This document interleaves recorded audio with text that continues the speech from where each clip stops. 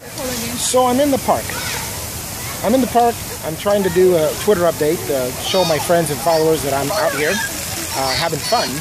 And my Twitter, when I open Twitter and I'm on my Galaxy Note 3 and click to be able to make an entry, the keyboard of course slides out and then it just freezes. Everything freezes.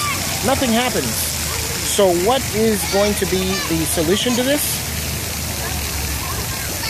My son. The solution to this is going to be to download the Google keyboard from the Play Store. Simple as that.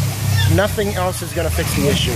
You can uninstall, clear the cache, reinstall Twitter. It doesn't matter. It's not going to fix it. At this time, the only thing you can do to really fix this is going to be to install the Google keyboard. And for that tip, for cellphonenames.com, it's Danny Alvarez. Check it out. Please do remember to like the video, give it a thumbs up, and share it with your friends.